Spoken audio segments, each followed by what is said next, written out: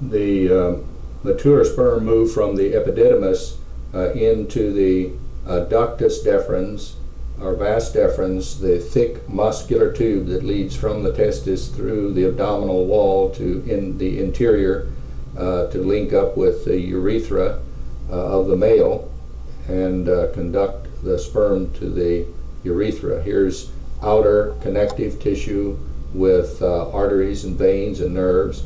Here's a very thick muscular wall of smooth muscle to assist in the propulsion of the sperm. This is a cross section of smooth muscle.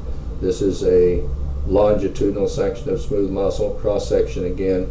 And then the epithelium again is a stratified columnar, ciliated, pseudo-stratified ciliated columnar, and there's a very clear picture of the cilia and the multinucleated layer, pseudo-stratified, and the basement membrane here, not to be confused with the ureter, which would have transitional epithelium.